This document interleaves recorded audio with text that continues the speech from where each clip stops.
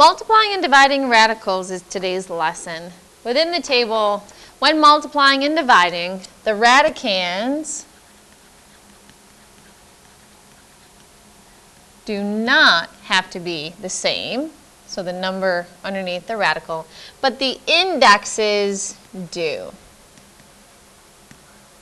That's your root. However, if you had the square root of 16 times the cube root of 8, when you can actually take the square root and cube root, then you can go ahead and multiply, as you can rewrite it without the radical. Square root of 16 is 4 times the cube root of 2. 4 times 2 is 8. But if you want to rewrite something in simplest radical form, we can't do that multiplication if they didn't have the same index. So step number 1. To multiply and divide radicals, you first want to check to make sure that your indexes are the same. Step number 2, you want to multiply or divide the coefficients. That's the number out front of your radical symbol. And then you're going to multiply or divide the radicands and simplify when possible. Algebraically, so I have my coefficients x and y. First thing I would do is multiply them, so I get xy. We keep the index of n, and then multiply the radicands, so that would be a, b, which means a times b. For division, it means x divided by y. Again, keep the index, and then divide a by b. The examples. For 1 through 12, we're going to multiply and express each in simplest form. On the back, starting with 10, we'll look at some division problems. So the direction should actually say multiply and divide and express each of your answers in simplest form. And number 1, there are no coefficients, or there are, but there are coefficients of 1, so 1 times 1 would just be 1. The radicands, 2 times 6 would be 12. To simplify 12, I look for the largest perfect square factor, non-perfect square factor. 12 is divisible by 4, so 4 times 3. Final answer would be 2 radical 3. And number 2, now realize this is the same thing as the square root of 80 over the square root of 5, or it can be written as the square root of 80 over 5. 80 divided by 5 is 16, and the square root of 16 is 4. Number 3, so we have the coefficients out front. 3 times 2 is 6. Keep the radical. 3 times 8 is 24, and x times x is x squared. X squared is a perfect square, so I'm going to put the answer out front, and the square root of x squared is x. I'm going to break down 24. Largest perfect square factor of 24 is 4. 4 times 6, square root of 4 is 2. Times the 6x out front, we end up with 12x radical 6. Number 4, dividing our coefficients. 10 divided by 2 is 5, and then 24 divided by 2 for my radicands is 12.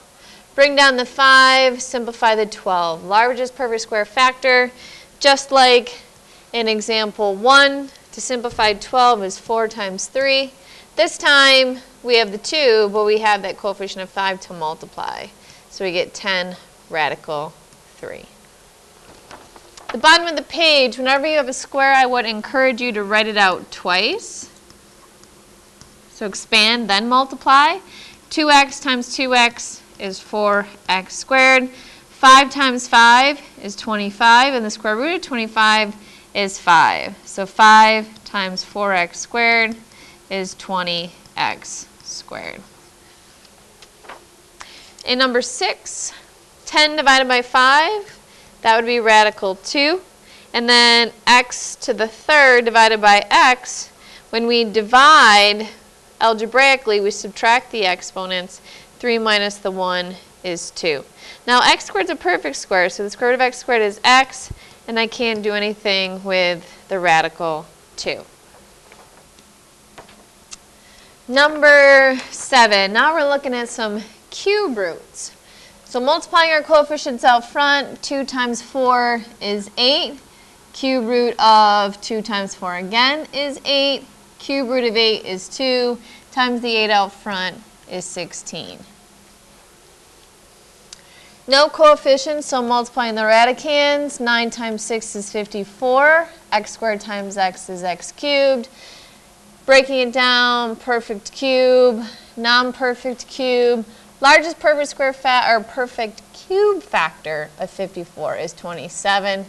X cubed is a perfect cube, and it's 27 times 2. Cube root of 27x cubed is 3x, and then bring down the cube root of 2. Number 9, multiplying our coefficients, -5 times 2 is -10. Radical 3 times 6, 18. Xy times xy is x squared, y squared. So once again, it is divisible by 2, which is my index. So I'm going to pull out the square root of x squared, y squared, which is xy, and I'm just going to break down the 18. Largest perfect square factor of 18 is 9. It's 9 times 2. Square root of 9 is 3. Times that -10xy is -30xy radical 2. 10. 12 divided by 3 is 4. 54 divided by 2 is 27. The x's can cancel. Y, 3 minus the 1 is y squared. It is a perfect square, so square root would be 4y, and 27 breaks down into 9 times 3. Square root of 9 is 3, times that 4y is 12y radical 3, or square root of 3. To finish with 11 and 12, back to our cubes. 30 divided by 6 is 5. Cube root of 128 divided by 2 is 64. 64 is a perfect cube, so cube root of 64 is 4 times the 5. We get a final answer of 20. And then when there's no coefficient in the numerator and you have one in the denominator, I would suggest you put the 1, because 1 divided by 2 is 1/2 or 0.5. Cube root, 32 divided by 1 is 32. X to the 4 minus 1 cubed. So I'm going to take 1/2 perfect cube, so I'm going to pull the x out front. Largest perfect cube factor of 32 is 8. It's 8 times 4. Cube root of 8 is 2 times 1/2 x.